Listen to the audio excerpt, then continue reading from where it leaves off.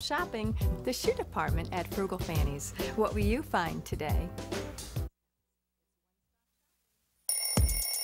Good morning, eye opener! Good morning, eye opener! Good morning, eye opener! Good morning, eye opener! Good morning, eye opener!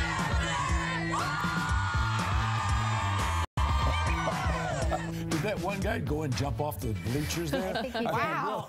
That created so excited. some serious emoting going on there. A creative wake-up call coming from the Littleton Middle School Video Production and AV Club. They're pretty slick there with their production values. We really liked it. Thank you so much for sending it in. If you want to join in the wake-up call, record your coworkers, classmates, anyone who you want to put in front of that camera. Follow the link on the front page of the Boston Channel and upload it to the local section of our website. Do it safely. Don't jump off the bleachers for us. I mean, especially if they're co-workers. Kids we can see, but co-workers don't get on the bleachers. All right, listen, guys, I wanted to talk to you about this. You know, if this were not a leap year, we would have had the least amount of snow in a winter season in Boston. Okay. But because we get one extra day in the winter season, for meteorologically speaking, and then we're expected to get snow today, we will not be number one. Gotta love the leap year. You do. It's close.